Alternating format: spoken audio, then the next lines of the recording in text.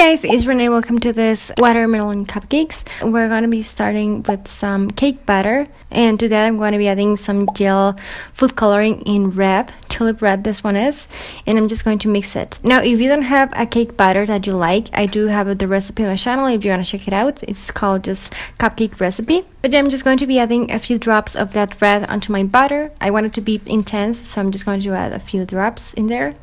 Then to that I'm going to be adding some chocolate chips, which are acting as the seeds on this one, and I'm just going to mix the whole thing until they are incorporated. I'm going to be taking my cupcake wrappers. I am using this Wilton cupcake wrappers that I bought. I have two packages of these ones. These ones are like colorful and the other ones have like designs on them.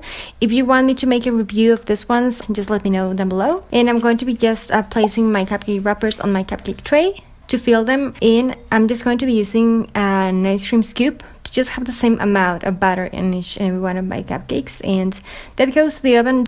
To decorate these cupcakes, I'm going to be using some whipped cream and some green gel food coloring. Stick with gel food coloring because if you use one of those liquid food colorings, it might change the consistency of your buttercream, frosting, whipping cream, whatever you're using. Then I'm going to be taking my tipless piping bags, and I just love them. I did a review on these ones. It's on my channel. I use them like all the time for everything. Even though these are called the tipless piping bags, I am going to be using a tip number 2A. I think this is from Wilton, but you know, one that is round and it's going to give you like a round swirl. Then I'm going to just be filling my piping bag with my whipped cream.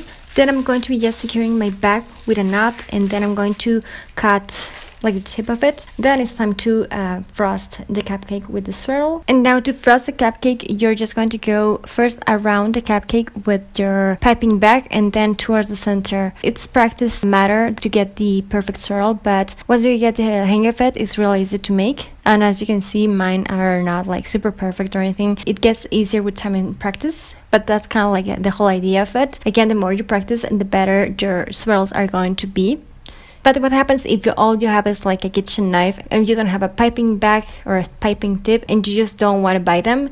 You can use a kitchen knife as well. You just spread your, in my case, whipped cream, just as if you were adding, I guess, a batter to a slice of bread just to make it a toast. And I think it looks cute. You just have to arrange it as you want it to be. And yeah, this is another way of decorating cupcakes, which I really think is cute. I'm going to be adding some white sprinkles on the top of this ones just to make them a bit prettier because they are pretty simple by themselves. They are really simple to make but effective, and they are delicious. Remember, you can really customize this to taste actually like watermelon. Just add watermelon extract to your cupcakes and to your frosting or whipping cream, and you're good to go. This is what they look like from the inside, and this is where you're going to be able to see the chocolate chips in action.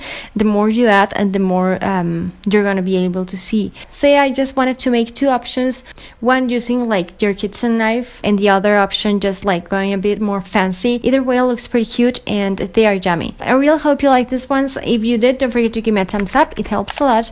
Don't forget to subscribe to my channel for more stuff, and don't forget to share it. Thank you so much for your time watching. Happy baking, guys. Bye.